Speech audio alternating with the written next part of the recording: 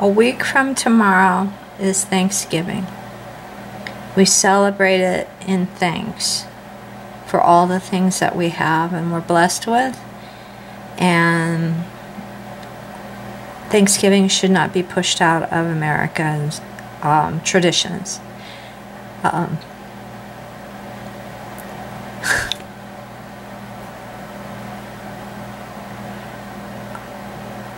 I'm dumbfounded. I got stuck. It went from Halloween in August to basically no Thanksgiving. Right after Halloween, jump into decorating for Christmas. But in our town, there's no decorations anywhere. There's lights, but there's no decorations like there used to be in shopping centers, at least on the lampposts. But anyway, Thanksgiving is a tradition of America, and America only, as far as I know. And it's because of the people, the pilgrims who came over on the Mayflower, and they were seeking religious freedom, and they were not getting it. They were not allowed it. So they sought the new land, and the harshness of starting over. And if you've ever watched a show like Survivor, which is probably one of the only ones, you know, it wasn't even Survivor. I got my TV shows wrong. It's Alone. I got really hooked on that, Atticus and I actually, and it was kind of amusing because people with all the supposed training for being alone and being able to survive in the wilderness could not. Except, I guess, the winners of the show. But these people, and whatever their professions were, came to a completely barren, unknown land and were failing and dying. And the odd thing is that with all this talk about division and racism, etc., and what's politically correct and what's not, you know, Thanksgiving was actually about two different peoples coming together, and one of them saw the others in their struggle and came to help. And even if we're not absolutely certain of the absolute details, because everybody can interpret that story 1,000 different gazillion ways, it was still about two people, two different peoples, one from a land across the ocean and then the native people. And they went ahead and they joined together, and they saw the pilgrims dying and in need and in want, and they came together with a feast. And in that feast, with the religious freedoms that the pilgrims had, knew who to give thanks to. Not only the people that helped them, but the spirit behind the people in helping them. And that's what was important. That's what they were thankful for. They were thankful for their new land, for religious freedom, and struggling so hard to have that, and then thankful that at least for that period of time, the natives saw the struggles of another human being and helped out. So that I made that an awfully long kind of homeschooling thing, but when I see that they're trying to squeeze families out of homes and basically at some point not having Thanksgiving is wrong, because it is an American tradition. But another tradition I'm going to follow up with is the fact that many years ago I planted 3 pomegranate trees, probably about 15 years ago, and a certain person didn't see that the sprinkler system wasn't working, the watering system, and 2 of my plants died. But there's a very stout and hardy kind of pomegranate, you know, I'm not sure it's really a tree, it may be a bush, that gives me a lot of pomegranates. But I think it was 3 Thanksgivings ago, we had, I think it was just the right weather, just the right temperatures, just the right amount of moisture out here, and my pomegranates were gorgeous. Bright, bright red, round, huge, softball size, if not bigger, leaning towards sugar pumpkin size pomegranates. They were amazing, and the taste phenomenal. Sweet, sweet, sweet. So when we have Thanksgiving, we go ahead and we serve pomegranate juice. And I just thought I would go ahead and share this new tradition that we started since juicing. But what I have here, my pomegranates actually turned out pink. They didn't turn the bright, bright red.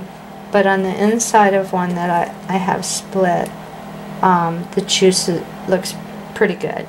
It's been redder than that. So I'm going to show you how I do it. And one of the purposes of me, I'm going to flip this around.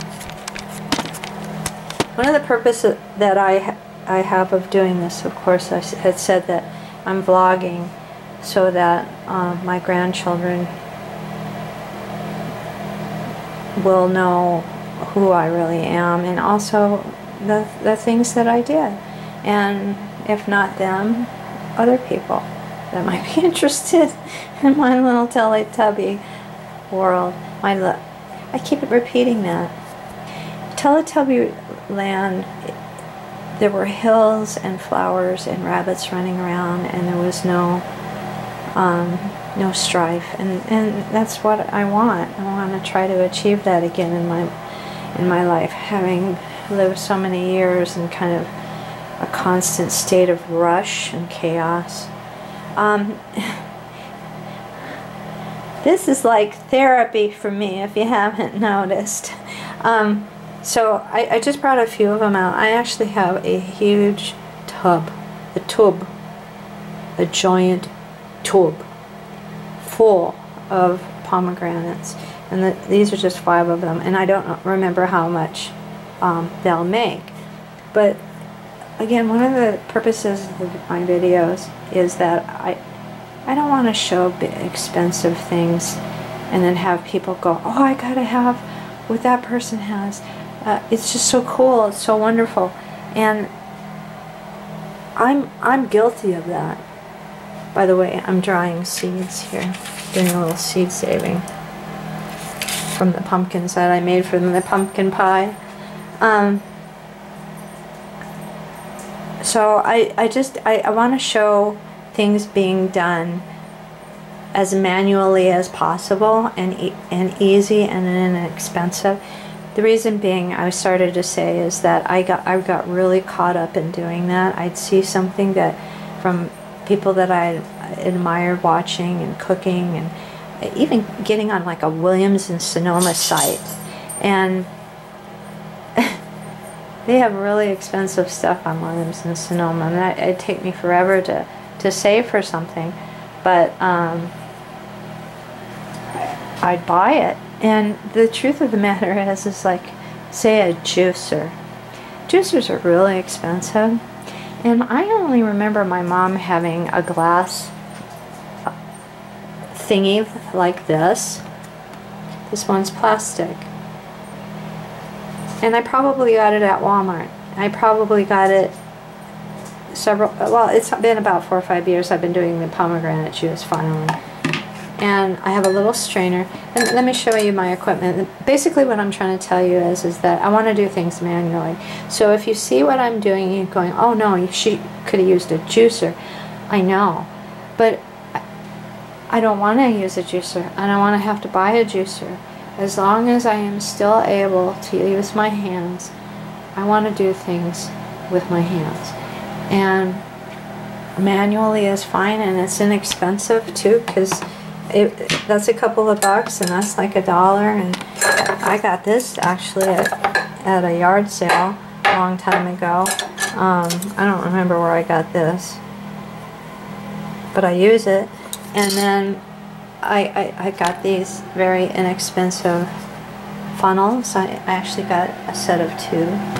And then the most expensive thing that I have here that's actually reusable are these bottles, and they came from a store called Bevmo, and they were probably about $3 or $4 each. But again, I've already used them for a few years, so it's down to now they cost me $1 a year. So I'm going to use these bottles, and we don't drink wine. It actually gives me a headache, and it doesn't matter what color it is. And I don't drink alcohol completely, and what I'm trying to say is that I will attempt to, and then I discovered it makes me amped.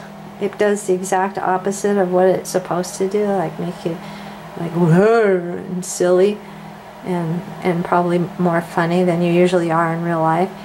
But it amps my heart, and I feel like I'm gonna have a heart attack and die, and I can't stand the feeling. So I don't drink alcohol. If I do, it's very, very moderate. I happen to like margaritas and an occasional beer, but I like the taste, especially at there's a restaurant out here that every month they would have a new margarita, and that was fun because I like the salt. So I like the taste of the margarita, especially when it's sweet and fruity.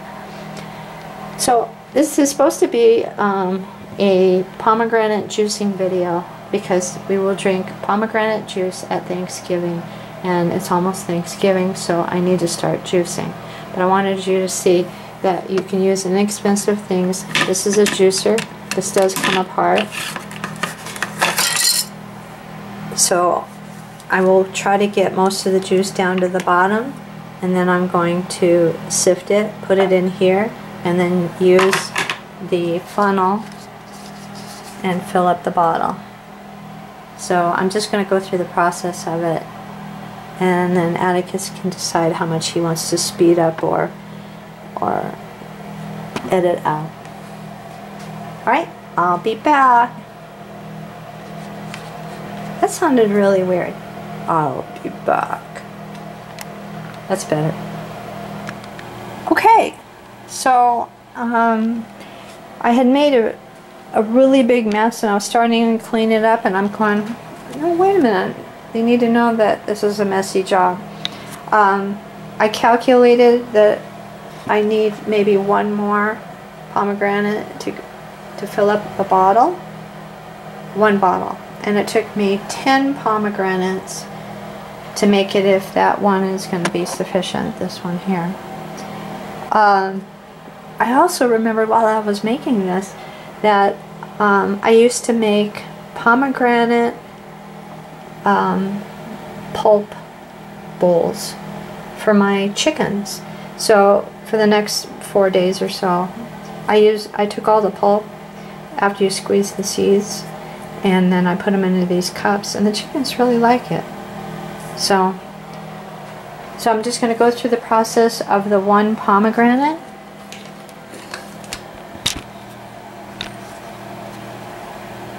Let's see. Okay. So I'm going to cut it. And that scared me. This scares me too. Let's not forget I'm not that strong. Okay. And then what I do, I'm going to bring you closer.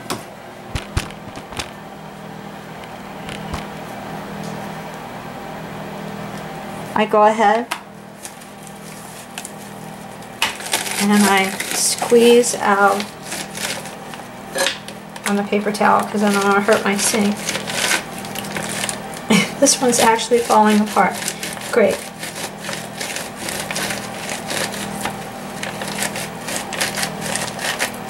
And you do this until your wrist feels like it's going to break off of your arm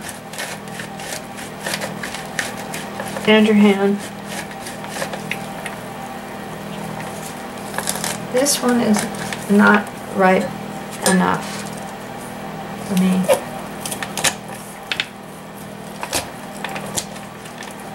Let me get the other half.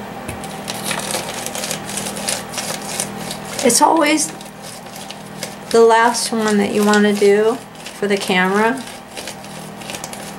that gives you the hard time. Because this is not juicy, this isn't doing anything. And this is why people are going, you gotta get a juicer.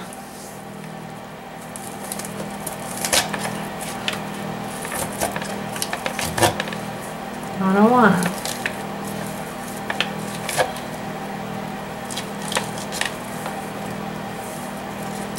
There was one year, I think I was able to, when I had the 3 plants, I managed to get, I think, 10 bottles. And I gave them a few to our friends. And they had it for Thanksgiving, and I had it for Thanksgiving. Anyway, that's what I use the spoon for. Again, this is a dry pomegranate. Then what I do is I take the juice that's in this nifty thing, and I think you get it at Walmart. I hope they still have it. And I pour it through a strainer, and then I pour the liquid into the bottle.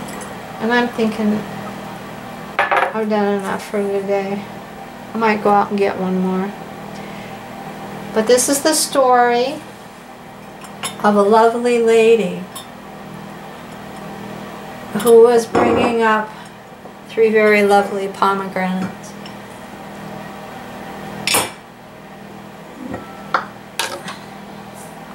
Probably should have done it for the camera. So I had poured it in. It wasn't really enough. I'm going to go get another one. And then it has this really nifty rubber cap. You know, this one's plastic. There's ceramic ones. Put it on, and then there's another latch here that you push down. I did it with one hand. So there's pomegranate. It's not wine, it's pomegranate juice. And we have it at Thanksgiving. Happy Thanksgiving again. God bless. As the camera falls.